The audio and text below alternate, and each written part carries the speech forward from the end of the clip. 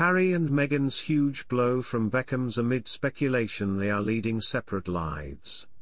Prince Harry and Meghan have raised eyebrows regarding the state of their marriage in recent months as fans are speculating whether they have finally caused a divide between one another after years of feuding with other people. Prince Harry and Meghan Markle have found themselves back in the headlines after their multiple solo appearances in recent months, which has led to increased speculation that the former royal couple are leading separate lives. The couple, who relocated to Montecito, California in 2020 to start a new life away from the monarchy, have found themselves in their local newspaper due to their numerous public appearances without one another and the disappearance of Meghan's engagement ring yet again. Hello viewers, please remember to subscribe and click on the notifications bell icon, so you will be notified whenever we upload new cookies about the British royal family. The Montecito Journal reported on rumours about Harry and Meghan leading increasingly separate lives. Their comment comes after the Duke of Sussex, 40, spent at least a fortnight away from Meghan and their two kids, Archie and Lilibet, while making public appearances in New York, London, and Southern Africa.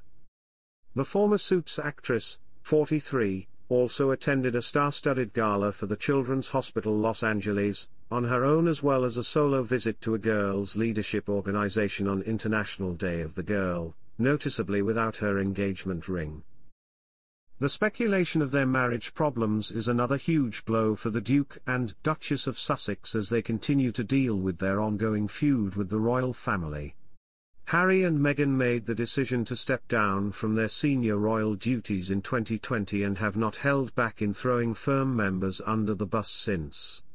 Tensions grew particularly high following the release of Harry and Meghan's Netflix docuseries in 2022, with the Duke's tell-all memoir Spare coming just weeks later in January 2023.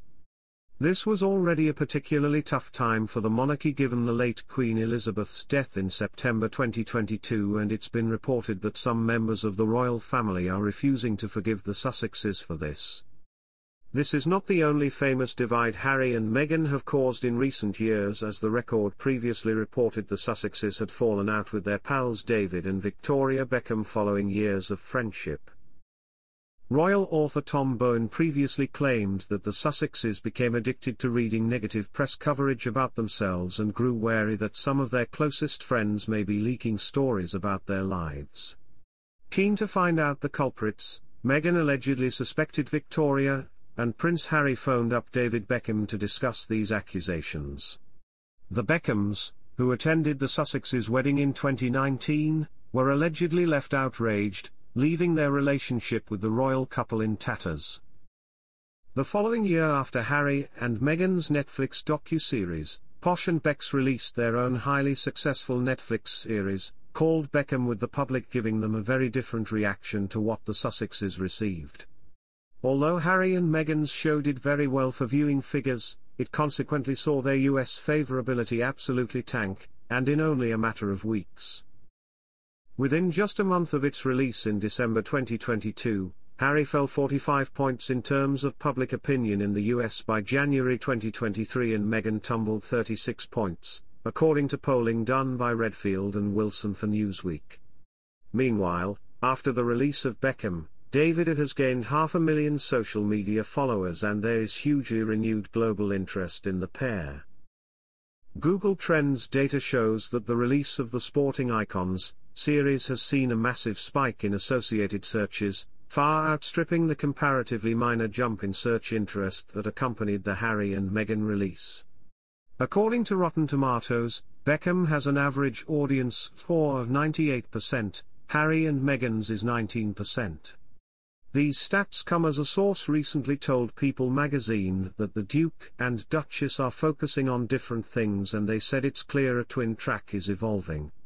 The insider added, the Duke and Duchess have now hit their stride as individuals, not just as a couple.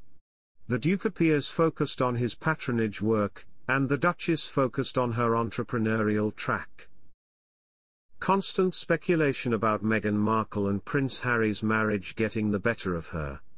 Meghan Markle's triumphant return to the red carpet and Prince Harry's successful solo appearances at global events have been making headlines. However, a source has revealed to OK that the Duchess of Sussex is feeling the strain of their new dynamic. The royal couple haven't been seen together in public for over a month, as 40-year-old Harry has travelled across 3 continents without his wife and kids by his side. While rumours of them living almost separate lives will be something they are no doubt used to by now, a source says the recent weeks' pressure is starting to affect Meghan, 43. She has really felt the strain in recent weeks, and with all the speculation surrounding her and Harry and their marriage, they claimed. They haven't done themselves any favours by doing so many separate events, but this is what they have decided to do as it works best for them at the moment as a couple, and they both feel they can shine at events that are close to their hearts. The source continued, but it does upset her that, while Harry was getting praised for all of his appearances, she is getting criticised for what she says, what she wears, etc., and it brings back hurtful memories of when she was a royal. Meghan's glamorous walk onto the red carpet at an Los Angeles Children's Hospital gala last month, dressed in a fiery red low-cut gown with her tousled hair hanging loose, appeared to send a very clear message: the Hollywood star was back. A few days later, she stepped out again, exuding elegance in chic white trousers paired with a blue buttoned shirt. The occasion was the International Day of the Girl Child, celebrated at Girl Incorporated in Greater Santa Barbara. There, the nonprofit unveiled its new initiative, Social Media U, designed to help teenage girls build a positive relationship with technology while tackling issues like body image and mental health. This program received support from Meghan and Harry's Archewell Foundation. However, when one of the charity's founders mentioned to an American magazine that Meghan had talked about being one of the most bullied people in the world, it inadvertently reignited the bullying controversy surrounding the Duchess. Following the publication, a source told the New York Post that Meghan never claimed to be the most bullied person globally, but rather talked about her experience with online bullying. A confidant of the former Suits star disclosed that the recent events have left her feeling unfairly targeted. She felt very bullied and scrutinized back when she was a working royal, and she feels the bullying is returning, they said. She wants people to remember how tough she has had it and is trying to get the public back on side. And it's hard to hear the constant speculation about her marriage and her and Harry living separate lives, because as much as she tries to ignore it, sometimes it gets the better of her. Prince Harry's royal return claims torn apart as reconciliation is awfully long way off. Thanks for watching. Please don't forget to like this video and drop comments, and most importantly don't forget to subscribe and hit the notification bell so you don't miss anything.